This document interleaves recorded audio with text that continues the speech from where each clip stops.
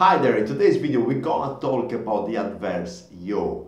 By the end of the video you will know what the adverse yaw is and why you have to apply some rudder when you turn to the right or turn to the left with your plane. Okay, so we're gonna go really in deep on what happened to your ailerons when you turn to the right, when you roll your aircraft to the right or to the left, and what are the causes that actually produce this adverse yaw phenomenon. So without further ado, let's jump right into it.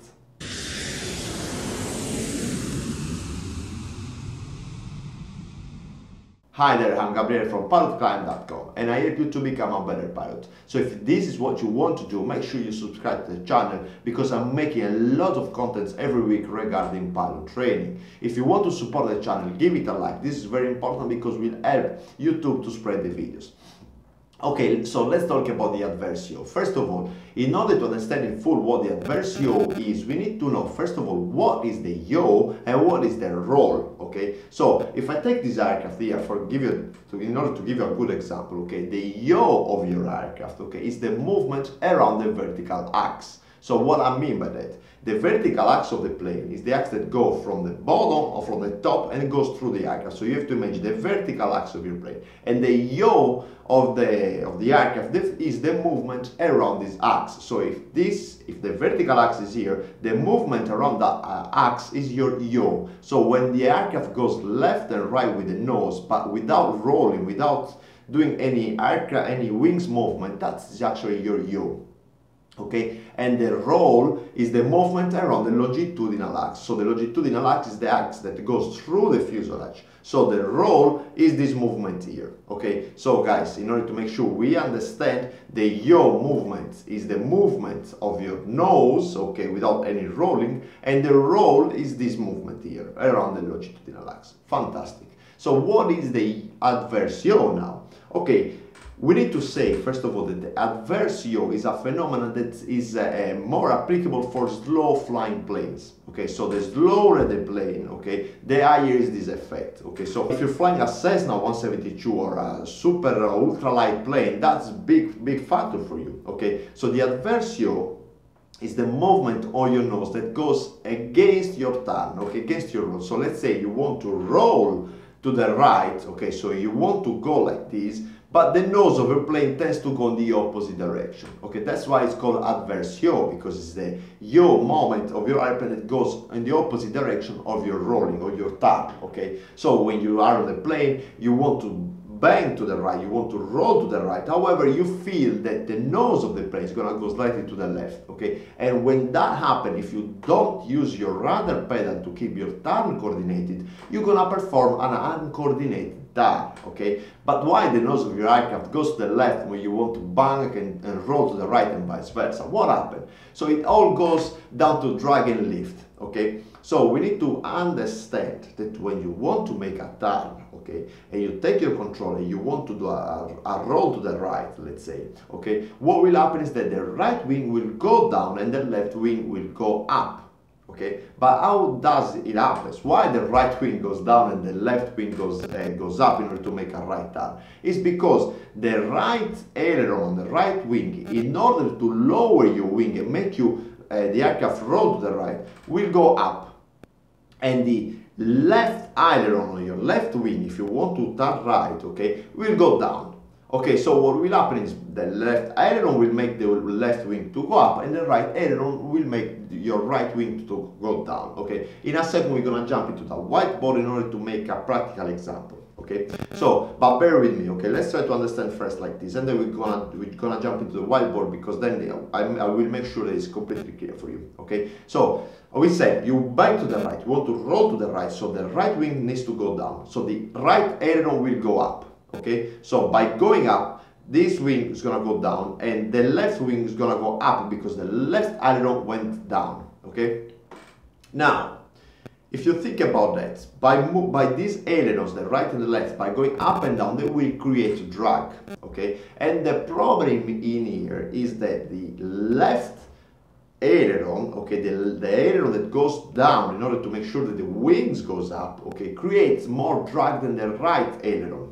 Okay, and when you create more drag than your speed actually decelerates, your speed decreases. Okay, so if you, let's say you are turning, okay, so again guys, I have to say that the adverse yaw is not applicable for the 7.3, okay, but let's imagine that this is a really ultralight plane, okay, so you want to turn to the right, so you're gonna go like that. So you have to imagine that this aileron in here is gonna go up, and the aileron on the right wing is gonna go down. But because the aileron on the left wing, okay, the aileron on the left wing is gonna go down. But because the left aileron, the left wing creates more drag, what will happen, guys, is that since this creates more drag, the speed will decrease a little bit, or will decrease faster than the right wing. So what will happen is that the nose will tend to turn to the left, even though you want to go to the right. It's just because the aileron creates the left aileron creates more drag, okay? So, okay,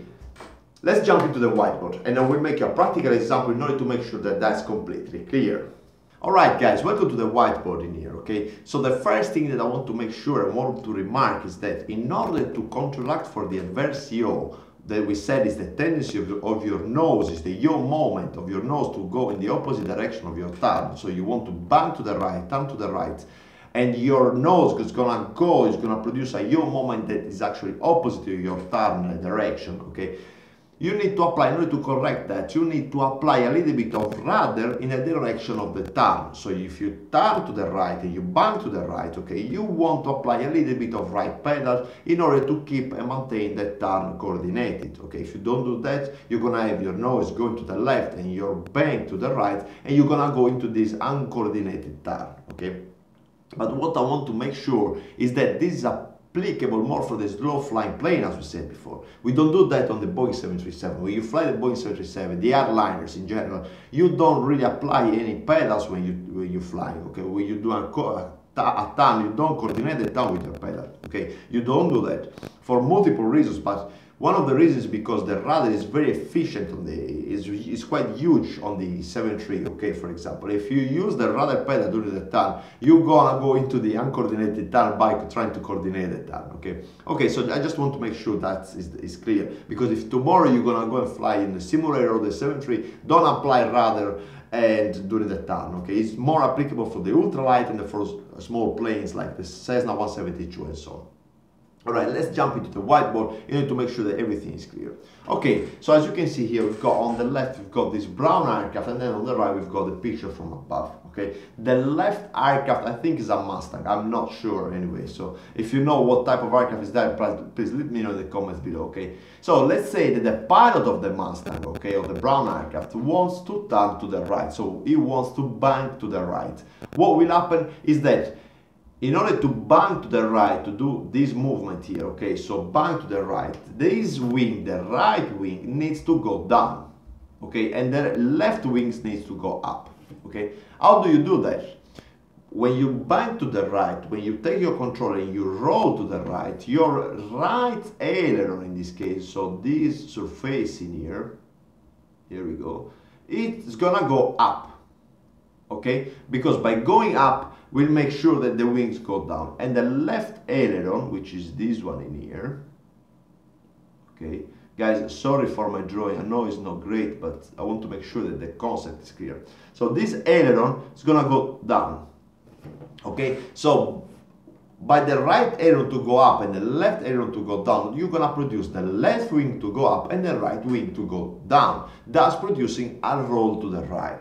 Okay, so beautiful. But the problem that we said before that affect the aircraft with the adverse yaw is that the left aileron, this one, okay, the left aileron produce more drag than the right aileron. It's all about that. So the left aileron will produce more drag and more lift, thus producing more drag. What will happen is that the left wing will decelerate a little bit compared to the right wing.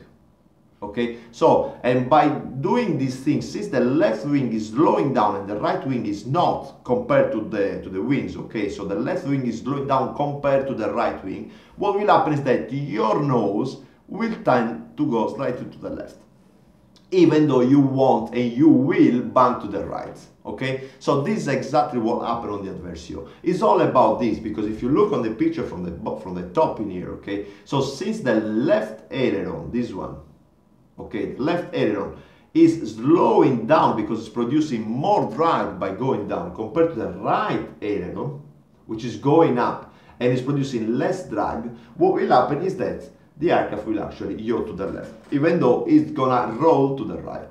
Okay, so how do you correct that? We said you need to apply a little bit of rudder in the direction of the turn. Okay, beautiful. Okay, but now you can say, all right, Gabriel, that's all clear, but my aircraft flies slow. Okay, it has got this type of ailerons that one goes up and the other one goes down, but it doesn't have this adverse yaw. How does that happen? It's because some aircraft are equipped with some type of ailerons that actually correct the adverse yaw. Okay, some aircraft, for example, are equipped with the differential ailerons. Okay, what is the differential ailerons? Is that the ailerons that is gonna go up goes up more. It's gonna have a bigger deflection compared to the aileron that's gonna go down. By adding a little bit more of deflection, the aileron that is gonna go up. Okay, in the case of our example before, we want to bend to the right, so the right wing aileron is gonna go up. Okay, but it's gonna deflate more than the left aileron. Thus, by deflecting more, it's gonna produce the extra drag that is actually producing the left aileron. Thus, you will not have any speed difference on the wings. So one wing will not decelerate because they are producing the same amount of drag. They will both stay at the same level. Okay, because in the example that we said before, the left wing has the, in case of a right turn, okay, the left wing is gonna have the aileron to go down that will produce more drag compared to the right wing. But by deflecting more the right aileron, you will produce the same drag. Thus, the nose will stay centered and you will not suffer this adverse yaw. Okay? So this is an example. Another type of ailerons are ailerons that actually, when they deflect up, and if you try to draw this up, okay, this is the wing, okay, of your airplane. And this other type of ailerons, what will happen is that the aileron is the part that goes in here. Okay? So, but this type of aileron, they're gonna have a part of the aileron that's gonna go into the airflow. Okay, so by going into the airflow, okay, this part in here that's gonna go into the airflow will create the drag that is required in order to produce the same drag as the left aileron. So as you can see, there are some type of ailerons that are designed in order to correct this adverse yaw. But anyway, guys, if you experience adverse yaw, the only thing you have to do, apply a little bit of rudder and make sure you keep your turn coordinated. Okay guys, I hope you enjoyed this video about the adverse yaw. If you have any questions, it's very important to leave a comment below and I will help you out, I will answer you out. Okay, if you really want to support the channel, please give it a like, that really helps. Okay, also go to PILOTCLIMB.com where you can subscribe for free pilot training content. I wish you a great day and I'll see you in the next one.